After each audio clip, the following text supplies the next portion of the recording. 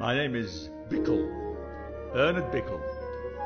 I am rather well known as a space traveller, and also an authority of some standing in the field of symbological euphonics, the study of alien musics on the many far worlds scattered about this galaxy of ours.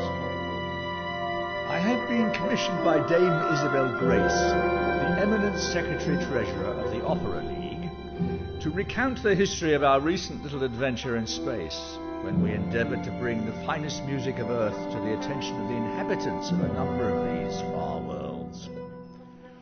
Dame Isabel is anxious to dispel the rumours that have surfaced as tittle-tattle and gossip in journalistic circles. I shall not omit recounting the several awkward instances that befell us. There were various levels of understanding. Yes.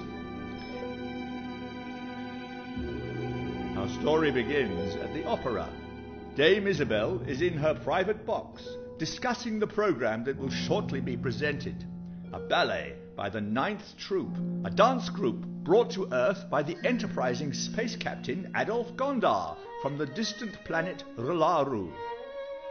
Dame Isabel is as usual accompanied by her favourite nephew, Roger Wool, and an admiring group of music critics, but the critics are dubious regarding Gondar. It is our business to be sceptical. Who ever heard of a credulous critic? My objections are based partly on musical theory and partly on an informed layman's knowledge of the galaxy. I find it hard to believe that an alien race could employ a comprehensible musical idiom.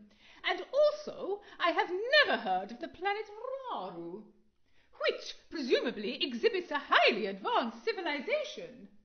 You are a fool. Unfair, unfair. We are all poor mortals pushing through our various dark thickets. Bernard Bickel, who probably knows... Don't mention that name to me. He is an opinionated poser, completely superficial. He is probably the world's leading authority on comparative musicology. We cannot help but be influenced by his views. The curtain rises on stage. The Rlaru Ninth Ballet Troup perform a fête champêtre in garments of pink, green, yellow, and blue, engaging hybrids of fairies and harlequins, apparently aimless motion, curtsies, caperings, and canterings.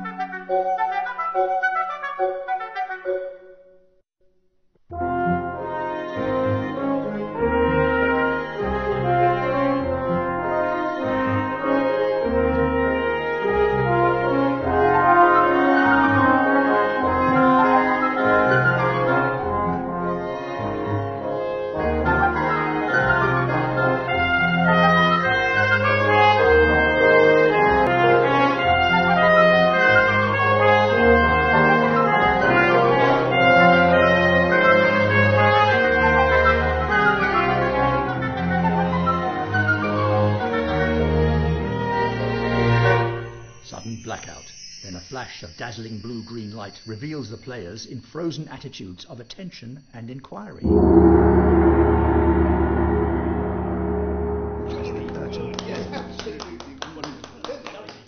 Clever, though inchoate. I note a certain absence of discipline, praiseworthy exuberance, an attempt to break away from traditional forms, but as you say, inchoate. Good evening, Madam Grayce. Thank you for your invitation. Good evening to you too, sir. A pair of buffoons. Come, Roger. I believe I will leave you here. I have an engagement. You have nothing of the sort. You are driving me to Lillian Monteagle's supper party.